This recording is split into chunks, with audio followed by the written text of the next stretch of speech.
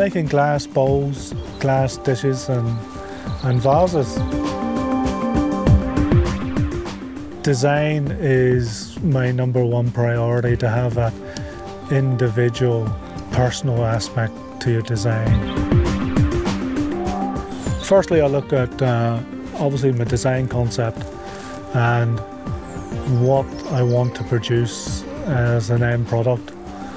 So I buy in the glass and then we put it on the table and cut the glass, and basically then let your creativity flow a wee bit and cut all the various different glasses and the stringers and put them together.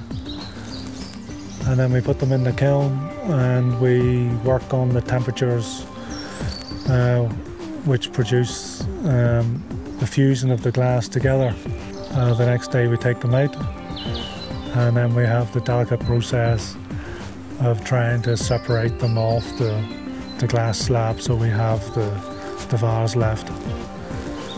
And then from there we put it on the flatbed grinder and very delicately trim off the top and finish the piece.